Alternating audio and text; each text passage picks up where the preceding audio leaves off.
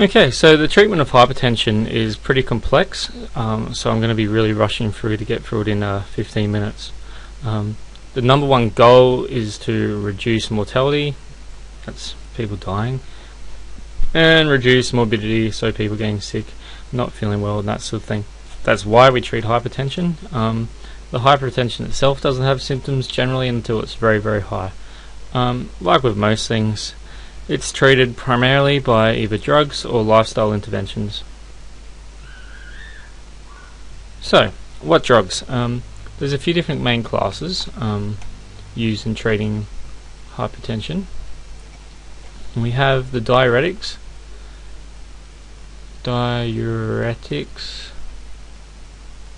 and we have the sympathetic nervous system inhibitors. They're known by other names as well. And we also have the renin angiotensin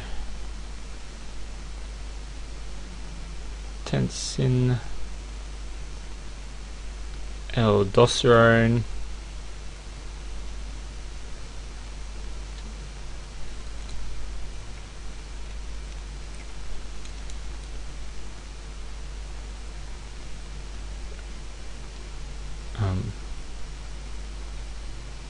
system, that's the RAS inhibitors. And finally, the other main one is vasodilators. And vaso meaning vessels, dilate meaning dilate, if people also have high cholesterol. Okay, talking about diuretics, how they work, there's lots of different classes and they all work in similar ways. They generally act at some point on the nephron to essentially poison its function so it doesn't work as well. The nephron and the kidney's main purpose is to conserve, the main purpose is to filter and also to conserve salt and thus water. So diuretics poison the function of the kidney in this way and actually make it worse at keeping on to salt and water, so it gets rid of water. So that's what they do. They increased salt, so that's Na plus excretion,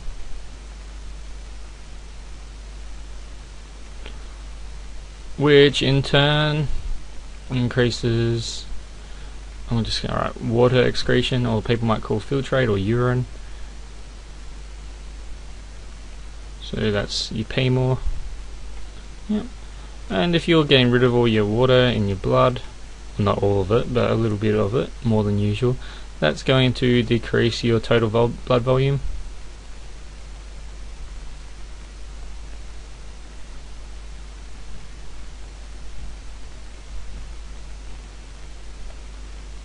And that decreases your peripheral resistance.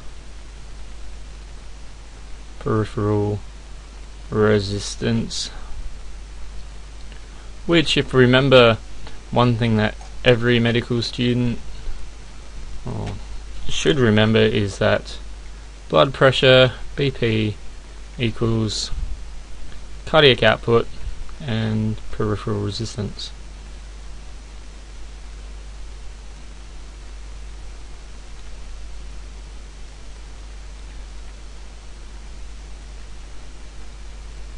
You should always remember this. Blood pressure, cardiac output, peripheral resistance.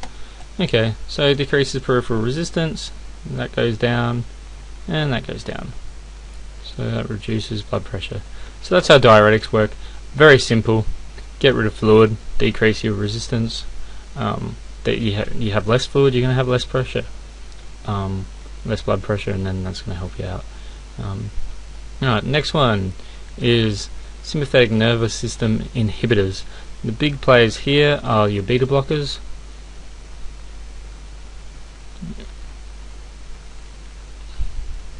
and your alpha blockers.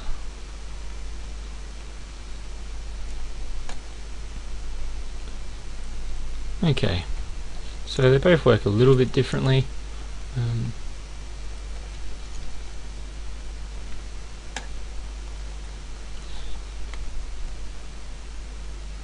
Alright, beta blockers actually decrease, their main thing they do is they decrease the sympathetic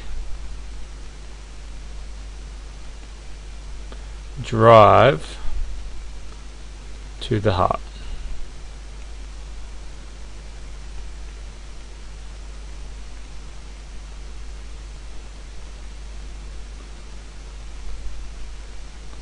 No, when you adrenaline, all those things, adrenaline and noradrenaline, it decreases the effect of those. So what does that do? Therefore, because it decreases your heart rate and it decreases your contractility.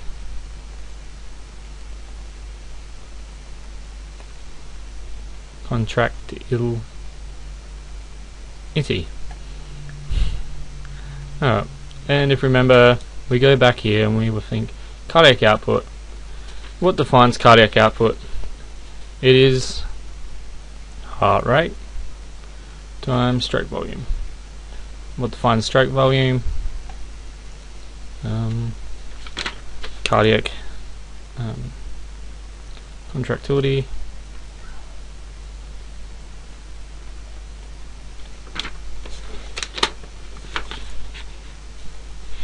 and venous return, among it.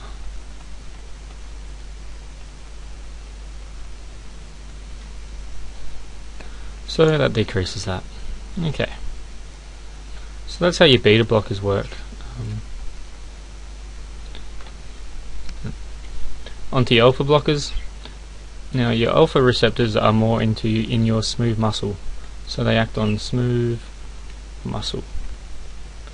Smooth muscle is in your arteries.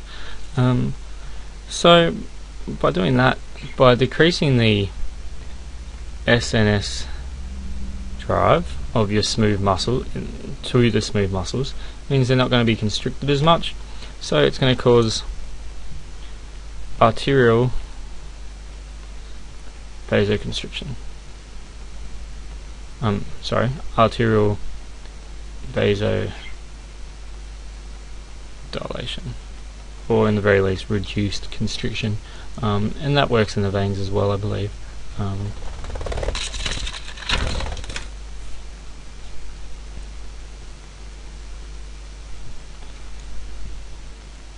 So, what does that do? That decreases your peripheral resistance. So if we go over here, is governed by blood volume and vasoconstriction.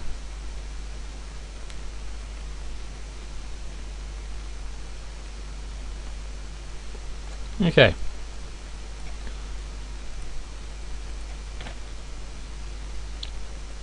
So if we decrease that, we decrease your peripheral resistance, decrease blood pressure, decrease morbidity and mortality. Okay, so now talking about RAS blockers.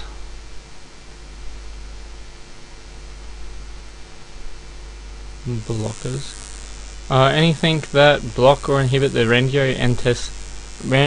renin-angiotensin-aldosterone system, RAS. So, things that block this are your ACE inhibitors,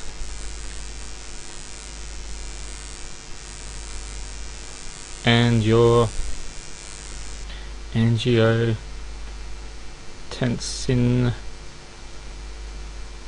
II receptor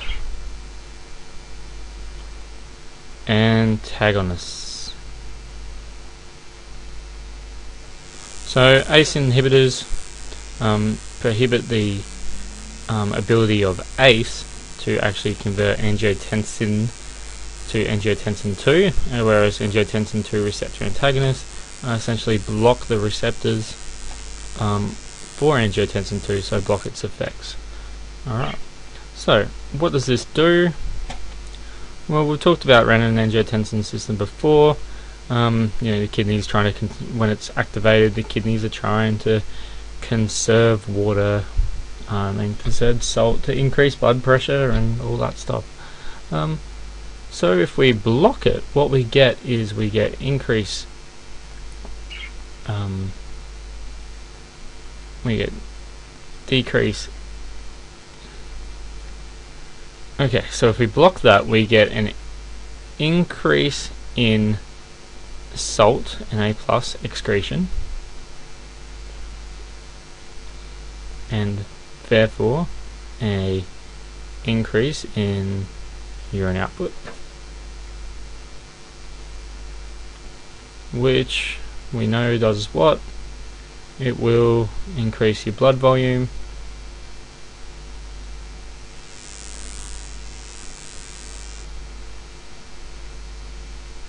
which will in turn increase your blood pressure. The more blood you have, the higher your blood pressure is going to be. Okay, so what else does it do? It will also, angiotensin 2 is also a powerful vasoconstrictor, so by decreasing it, we will also decrease vasoconstriction.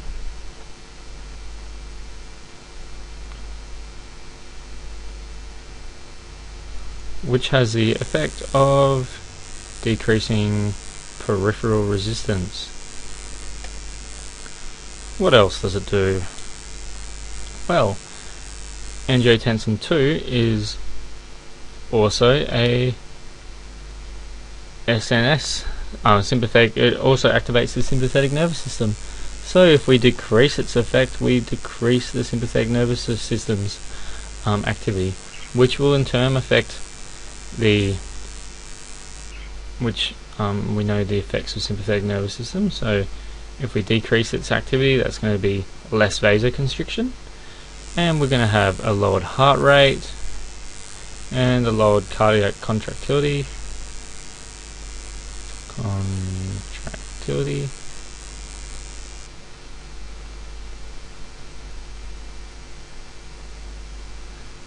So that's going to be lowered, and these serve to lower cardiac output.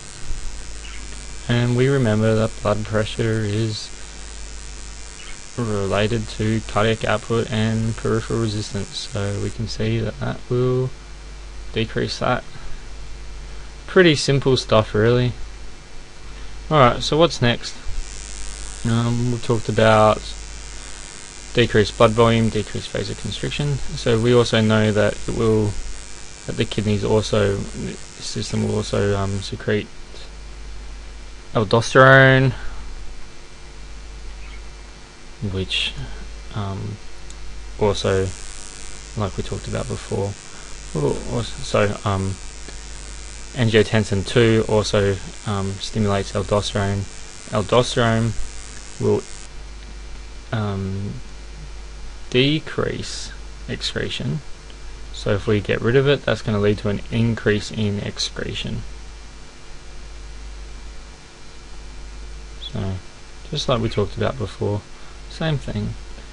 We also have ADH, which occurs as well, which gets first. So if we get rid of that, then we reduce thirst. If we are drinking less, often that means that that's going to be less fluid going in. Less fluid going in can mean less fluid going out, and it can mean less fluid overall. So that's also a decrease in peripheral resistance. So you can see that they actually do a lot compared to the others. It's a lot of different effects, and it works quite high up, which means that it's a drug of choice. It's one of the earlier drugs that you're going to be giving these people, and that's the vasodilators.